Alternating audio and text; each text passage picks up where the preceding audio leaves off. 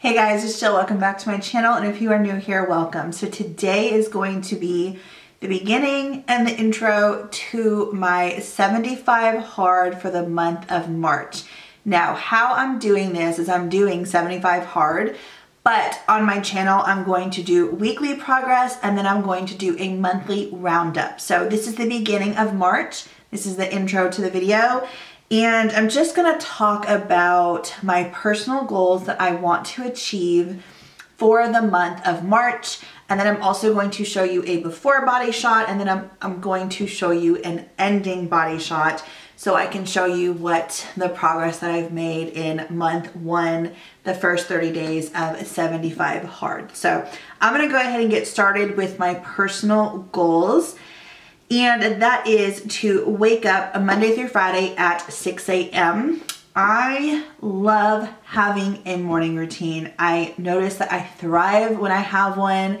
I notice that I just feel so much better, so much more clarity, so much more motivated throughout the day. It has just been wonderful for me.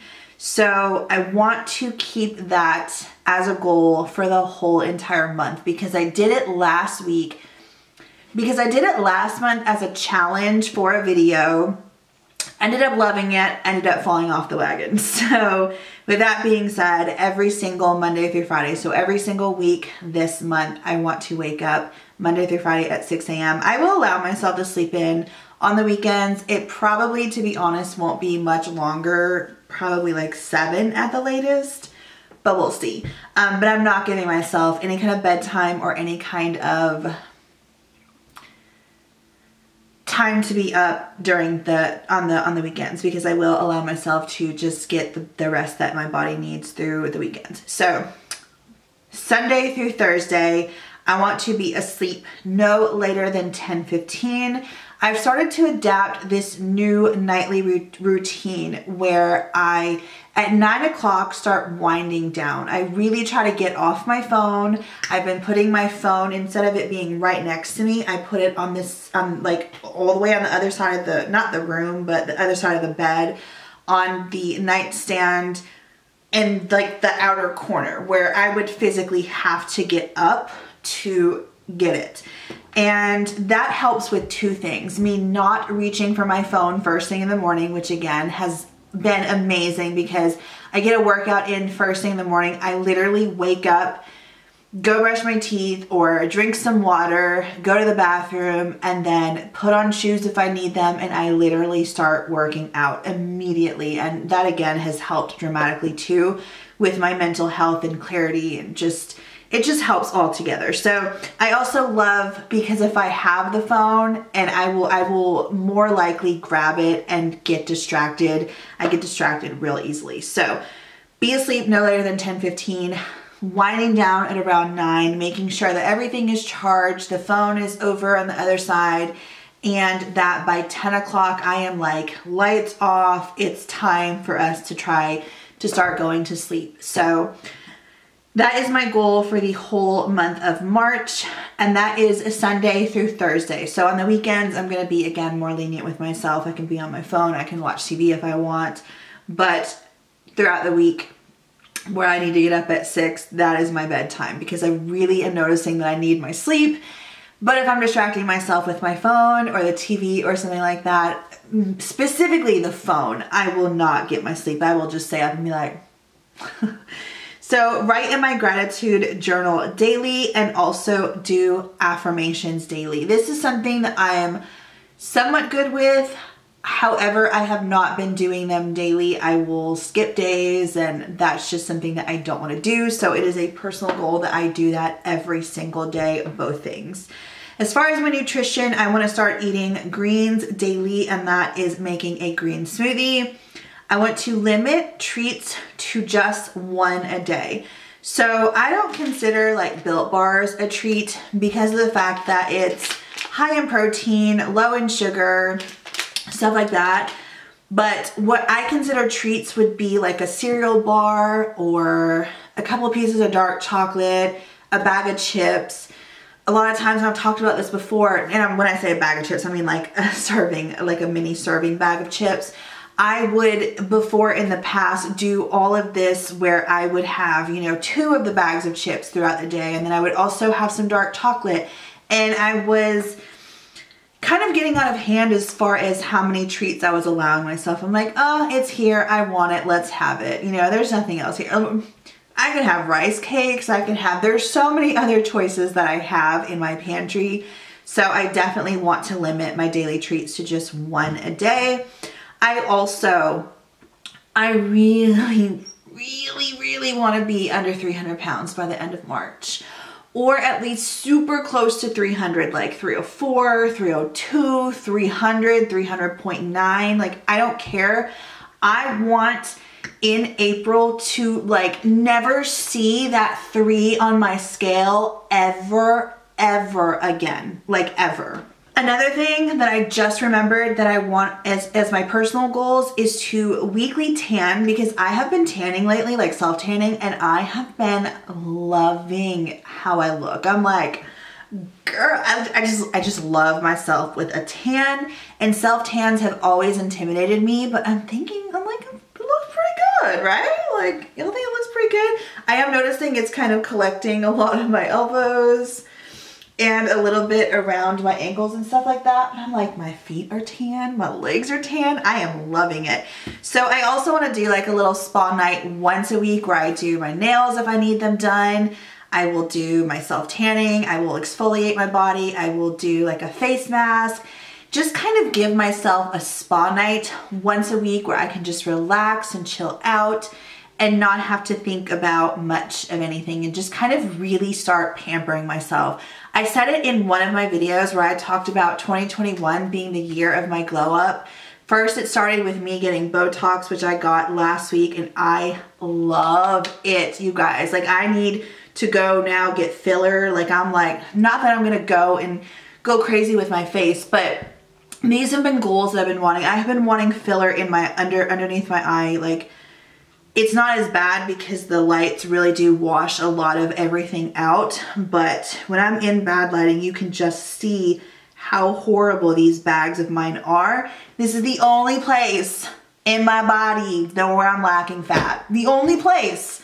Why is it gotta be everywhere else? Why does it have to be in the one place where you look super old if you lack fat? I don't know. I've had this issue since I was a teen, so I'm just like working my way up to all of the things and to look the way that I want to look. I'm putting in extensions every day. I've been curling my hair, putting on my makeup, putting on cute clothes.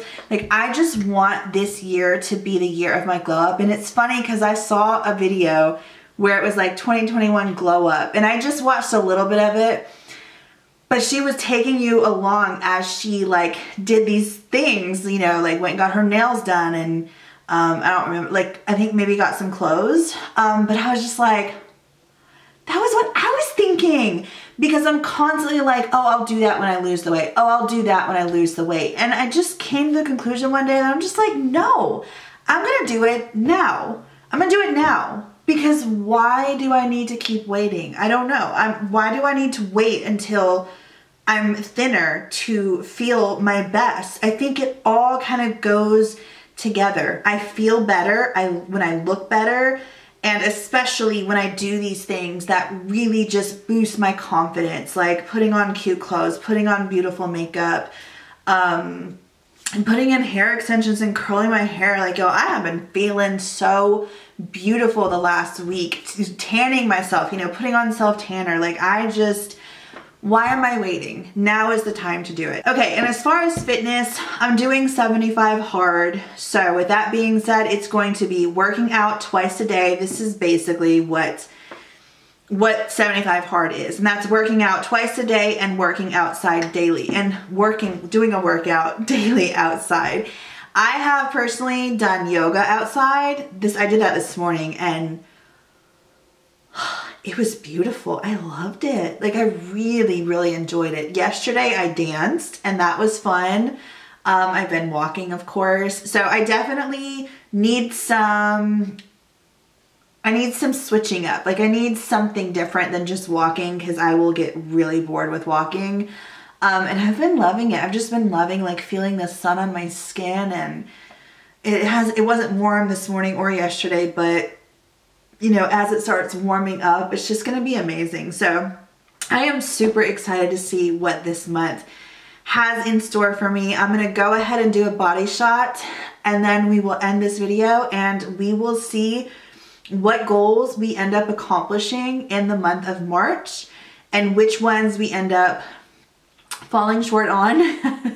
And then also I'm going to do a after body shot. So this is going to be like part 1 basically. Well, this is the beginning of the month, then I'm gonna end it with the end of the month. So let's go ahead and do my beginning body shot. By the way, my beginning weight for the month, and you're gonna hear this a lot because I've also did a 75 hard intro, and I'm gonna do updates on 75 hard weekly. But this is just, I want month to month to month. So you can see month 1 progress, month 2 progress, month 3 progress. I was supposed to do this, but then I fall off the wagon.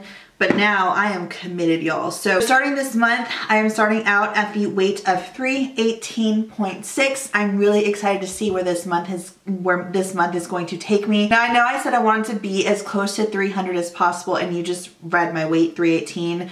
I just came off of like having like several cheat meals throughout the weekend when I weighed myself. So my first week and probably my first 2 weeks will probably be a good bit of water weight that I'm going to be losing. Plus I'm also doing 2 workouts a day, which I'm not used to doing. So I definitely expect to see a little bit, maybe a little faster, just a little faster of a process. So it is a higher than normal weight loss than I would personally expect of myself. But like I said, I usually lose like 10 pounds the first month or the first week after coming off of a cheat weekend basically. So I don't see it being a problem for me dropping that first 10 pounds at least fairly quickly. And then if I could do 4 pounds the next 2 weeks, I will be 300 pounds. And these jeans that I have been dying to get into will finally fit, and I will be just over the moon ecstatic. So anyways, let's go ahead and get onto the body shot, and we're gonna see where what my body is looking, where we are starting out at. Okay, so this is where we are starting at. I have, I don't know. Can y'all see my legs? They're tan, and I'm starting to tan my stomach, so hopefully it won't look so ridiculous. Also disregard the fact that the top of my calves aren't tanned. But anyways, I did it this way, and then I was like, let me go ahead and pull up my shorts because I swear I'm going to kick myself in the butt like months down the road if I didn't do this part. So yeah, I went ahead and I did this. It's not easy to look at, but I cannot wait to see my results. Also, I wanted to mention that I added no fried foods for the month of March onto my goals for March. So I hope that you guys enjoyed this video. I'm definitely keeping you guys updated week to week. So if you guys want to see my weekly updates, make sure you're subscribed and that notification bell is clicked on to get all notifications so you're always notified of every upload that I have on my channel. And without further ado, that is going to be it. I'm really excited for this month. Like, I just feel more clear, more clarity, more just every single time I get on this morning routine, I just feel like I'm on top of the world and like nothing can stop me. I'm all the way up. Is that how the song goes? I don't know. I'm looking real dumb right now. But I just feel like literally like nothing can stop me. I feel like I'm on the top of the world, and I just feel like I need to stay super committed to this weight loss journey, to this morning routine of mine. It has made such a huge impact and such a huge difference, and I want it to last more than just 2 weeks. So yeah, I'm really excited for it. I've been loving waking up and doing exercises. By the way, I just want to say this real quick, because if you're sleeping on yoga, y'all, especially if you're a plus size woman, do not sleep on it. Find some yoga routines to do as a plus size woman, or try to modify as much as you can with a regular yoga routine. I was sleeping on yoga. Like, they say yoga is like gonna tone you or whatever, but whatever. When I tell you guys, I did yoga yesterday morning and I was like, I feel like I'm cheating this workout because, I mean, like nothing is happening. Last night I went to bed and I was like, my upper back is sore. What is this? I don't know, some part of my shoulder. Whatever it is, it's sore. My abs, they're sore. My back is a little sore, like in a good way. My lower back in a good way is sore. I was like, that came from yoga this morning. So just saying, don't sleep on it. My shoulders are sore. Don't sleep on it because it's quite a good workout. And I was like, dang, I didn't know, like I did the Chloe Ting arm workout where I was like doing this and doing this. I never once was sore, and I did that 10 minutes a day, every single day for 30 days straight. And I saw a little bit of progress, but I was never sore. Did, what was it, 30 minutes, 25, 30? I can't remember how much yoga I did yesterday morning. I was really shocked to see that I actually was sore. So don't sleep on it. It's a really good workout. And then don't sleep on the ones where you're like doing a lot of stretching, because your body needs that too. I have just felt so much, I don't know, these just new lifestyle changes that I'm adapting, I'm really enjoying. So I feel like it's when I stop the morning routine, or when something comes up and I just, I'll do it tomorrow. I'll do it tomorrow. Oh, this came up. No, I need some more sleep. That's when I start slacking in my weight loss journey, because it all connects. When I feel good, I want to look good. When I look good, I want to like look even better as far as my body's concerned, and I want to dress cuter. And it just all kind of correlates and just kind of comes to this ball and just intertwines. So mental health in a weight loss journey is so incredibly important. And I have found that adapting a morning routine that works for me has been so incredibly crucial in my success. And I really noticed this because I had a counseling session this morning, and her and I were talking about why I wasn't motivated the past 2 weeks and why I'm like super feeling good and motivated this week. And I was like, I think it's the morning routine, because when I fell off the morning routine, that's when everything started going haywire. And I was like, I need a good morning routine. As a matter of fact, I'm listening to the audiobook, and I'm gonna let you go after I tell you this. I am listening to, I think it's called Morning Habits, or The Miracle Morning, the not so obvious secret guaranteed to transform your life. And it's by Hale Elrod. So yes, whether you wanna read it or listen to it, highly recommend, because he just started talking about having a morning routine, and I can see it. I can see in my own life how I just feel so much more productive. I get so much more done throughout the day. I'm just loving it. Okay, that will do it for this video. I hope that you guys enjoyed. If you did, please give it a thumbs up and share this video, and I will see you guys in the next one. Bye.